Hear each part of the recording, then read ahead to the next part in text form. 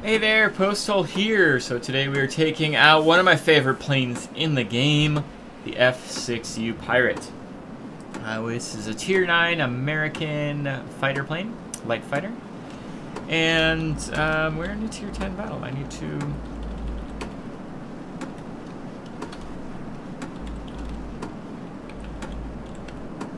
Do I know how to spell Marauder? That's the question. I can say... Get ready for action. Let's go. There we go. So, done typing. Let's go ahead and let's get over to the command center. Missouri Marauder is a really good player, if I remember correctly. I haven't seen him in a while, but I remember him being very good. We've got gunships on the enemy team, and we have the man with no hair. What? Man with no name? Man with no something? I don't know why I'm in such a rush to get to the damn command center first. It's probably because this plane is just freaking fast, right? And it is very, very fast for Tier 9, especially. It's one of the fastest Tier 9 fighters that I've got in my hangar. And there's not a lot at Tier 9 that can't stick with heavy fighter or not, to be honest. Let's go ahead and we're going to flip over here. Now, it's not a very maneuverable plane by any means. By any stretch of the imagination is it not, is it considered maneuverable. And so I've actually gone ahead and maxed out, or tried to max out, the airspeed for this particular plane. Because its airspeed is so good, and its maneuverability is so not good, well, I'm not going to spend all my freaking time trying to get a plane that's not very maneuverable to become maneuverable. Let's go ahead and make a plane that's already fast, even more fast. God dang it.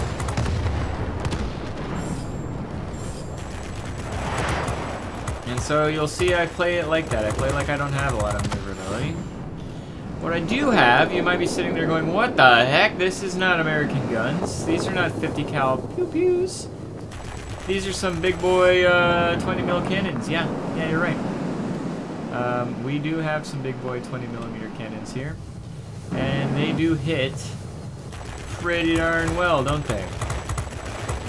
Definitely one of the perks of the F6U over any of the other American fighters. If you happen to like 20 millimeter cannons, this plane's got them. This is the crossover plane to the American heavy planes, and as such, you get the American heavy plane guns. Very similar to the pancake guns, but these are the exact same guns that you get on the F2H, and the exact same guns that you get on the XF90. So I've moved like halfway across the world over here. Went to initially get the command center, and now I'm over here by the mining facility. Let's go ahead and help cap the mining facility at this point. We're over here. Enemy bombers inbound. Don't let them reach their target. And then we'll have to go over and get that command center. Missouri Marauder's probably grateful that we didn't get the command center, because it just gives him more stuff to cap wherever the heck he is. Let's go ahead and paying attention to what's inbound here. It's a GA, so I don't have to be too stressed out about that. Yeah, the altitude performance on this plane is not the best by any means, but when you've got this kind of airspeed, it doesn't really matter. If I could, not overheat my guns, I'd probably do even better. Let's go ahead and head straight down. Am I going to actually cap a freaking mining facility just by killing stuff? We'll see. I thought there was a GA down here. Maybe he died. Maybe just nobody can see him because nobody's down here. I don't know. Yeah, there he is. Oh, there's actually a multi-roll as well.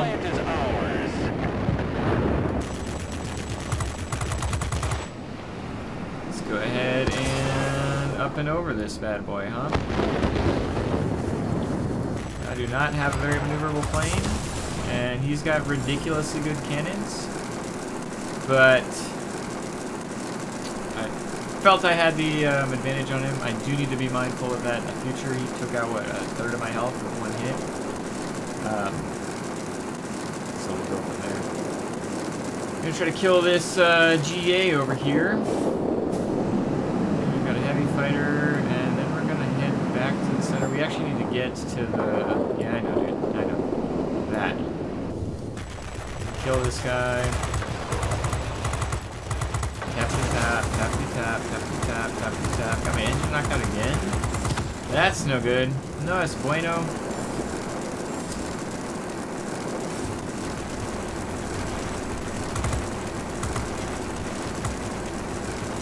Definitely not a good thing when you've only got one.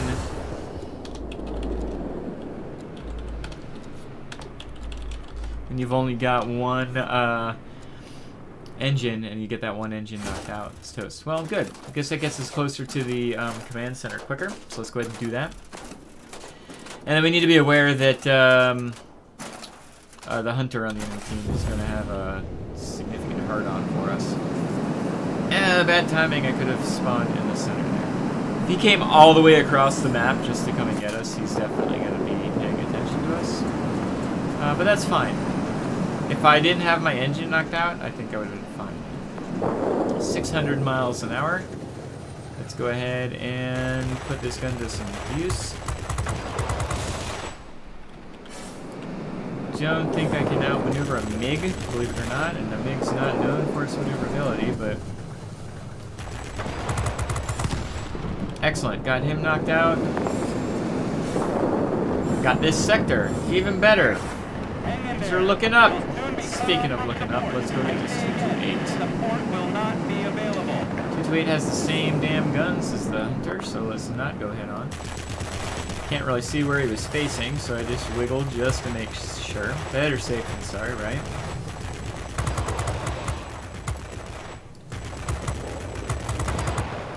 Feel like there's some sort of lag going on there, because I was not hitting where I was aiming. Alright, so they've got the mining facility. Let's go ahead and take care of everything that we can take care of. If I can get this guy knocked out, that'd be super swell. Nice. Frickin' MiG. I don't really want to have to deal with a MiG at high altitude, to be honest.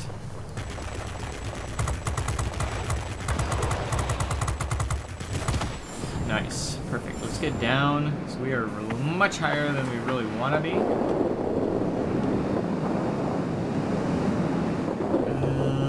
Holy cow.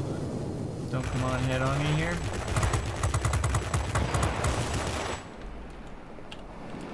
And that got his wing. I've just engaged my pneumatic control assist, so I can actually outmaneuver this guy. Still struggling though. Come on, come on. Boop! Excellent. Alright, let's move along.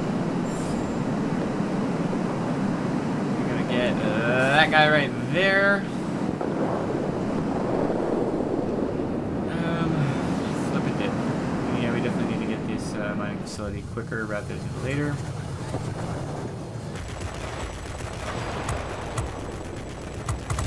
Come on, guns, come on, guns, come on, guns. I hate when you're just like in a I don't have time for this, don't have time for this kind of mode, and your guns don't want to work with you. Good, we've got that mining facility. Let's see if I can get this guy really quick while he's not paying attention. Nope, don't need to. Let's go ahead and get this HG3.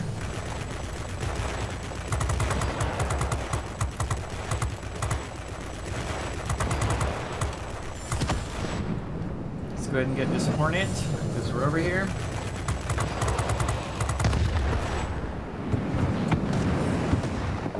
They've only got 2 people still alive. So let's capture this really quick. Excellent. We need to move along, move along, move along. We've got this MiG and a TU-12. Alright, so we can knock out this MiG, right? We're up 4 sectors to 1, so I think we've got this. Let's not F it up, though. This postal's been known to F things up. Nice. Almost all enemy aircraft are destroyed. Alright, I think we got this. I think we got this, boys. Man, that was more intense than it should have been, but I guess intense is good. It's good for YouTube, it's good for my heart, I'm sure. That guy's toast, isn't he? Yep. Whew, man. I'm proud of you, pilots. Head Well, back that's a home. game and a half. Holy freaking crap. Let's head on back. Alright, so we did 13,000 damage to aerial targets there, 600 capture points, 3 sectors captured, which, I mean, this plane is pretty good at capturing sectors just because of the way that the guns can hit. 21,000 personal points. We got our ace, got our McCampbell, got our Kozadub, got a grade 1, of course, and a lot of, I mean, like, I would not have been able to, obviously, so I don't want to, like, pat myself on the back by any means. But Missouri Marauder, and I was pretty confident once I saw that he was on my team that the two of us would be able to win this. I wasn't necessarily expecting me, honestly, to even be #1 because I've played many a game with him. Well, not say many, half a dozen games with him, and he's always been a really, really good player. Man with no hair, I've never run into before, but man, he was doing really well too. Yeah, and unfortunately, like gunships, and I've played plenty of games with gunships, and you know, been on the receiving end of you know, some dogfights.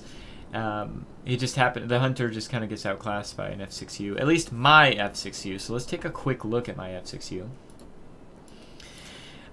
We'll take a look at the equipment in just a second here, but the consumables, I've got my standard consumables here for first aid dressing. It's just, I can't tell you if I've ever put anything else. Yeah, there's no reason to put anything else on this plane, or any plane that I can think of, to be honest. Fire extinguisher, you might put it on a Japanese or a Yak before your pilot learns the fireman or whatever skill point. This one right here, firefighter, haha. But once you learn firefighter for your Japanese or Yak pilot, then you definitely don't need the fire extinguisher. And I'd even argue, even before you get the firefighter point on your pilot point, you'd still want first aid dressing over firefighter point. You just deal with the fires. I put pneumatic control assist on here because the wings don't get knocked out very often. The wings and tail don't get knocked out very often. And on top of that, just from time to time, as you saw when I was fighting that MiG-15 or those bat wings, it's just nice to get your increased maneuverability and just, you know, get yourself, you know, do a maneuver that you wouldn't normally do in this plane because the F6U is so unmaneuverable. I don't usually dogfight in that manner, but it's nice to every once in a while do that if I need to against a plane like a MiG or a Batwing that I can become on par with pneumatic control assist. I'd never do that against a Sabre or, you know, like a Yak or anything like that. It'd just be a waste. Other than that, I've got engine cooling, and I'm showing you right now, I've gone almost all in when it comes to airspeed. I've got improved mixture control on here to help with the engine thrust and the overall cruise speed. I've got the, and I just put it at ultimate polished skin on here. And then I've got the high-speed gas turbine on here. What I liked about the boost characteristics on this was you've got engine cooldown rate 15% boost, and then you've got just boost availability increased by 5%, which kind of helps counteract the boost availability that you lose just from this special part. And then last but not least, I did want to give a little bit of maneuverability, just because at Tier 9 you run into a lot of Tier 10s, and I don't need to be completely outclassed when it comes to maneuverability. So I've gone ahead and you know, put the lightweight power unit on here.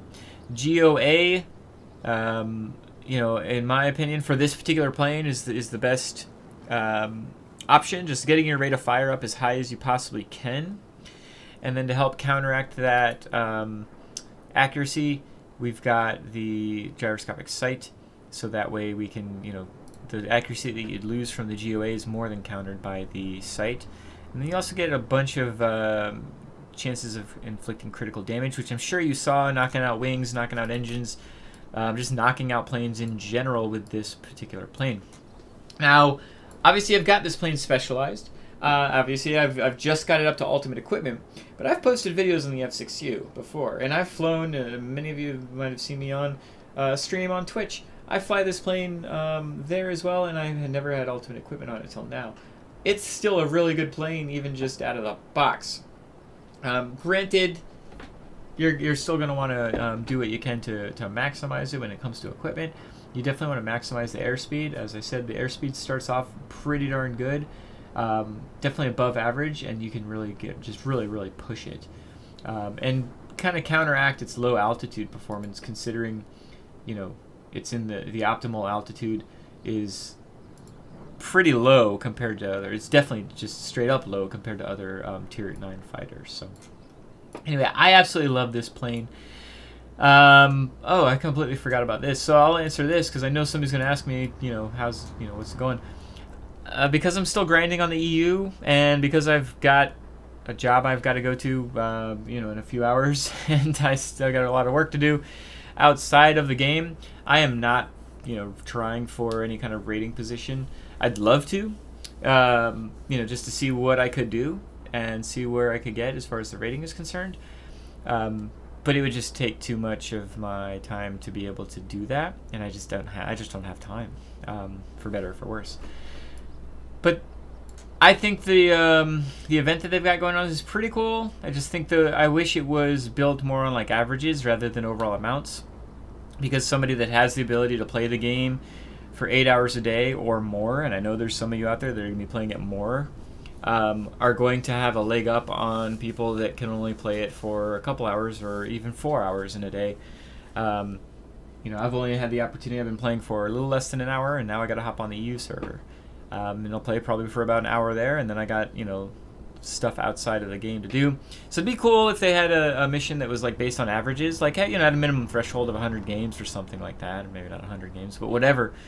And, you know, had best average. I know they've done that in the past. So yeah, just having an overall rating points is like, okay. There's not a lot I can do in those kind of situations, so we'll just deal with it.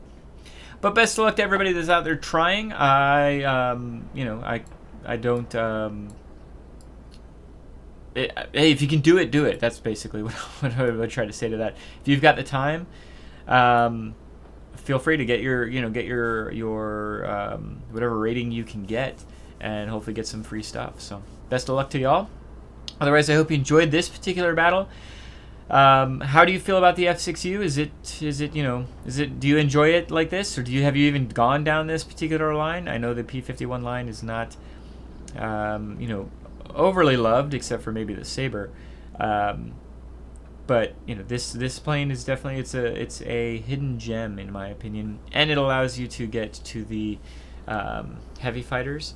It just has to be played in a very, very specific way, and not like a lot of other fighters out there. Well, anyway, so that's my opinion on a plane I absolutely love. I hope you enjoyed the video, and, well, I hope you have a great day. Bye.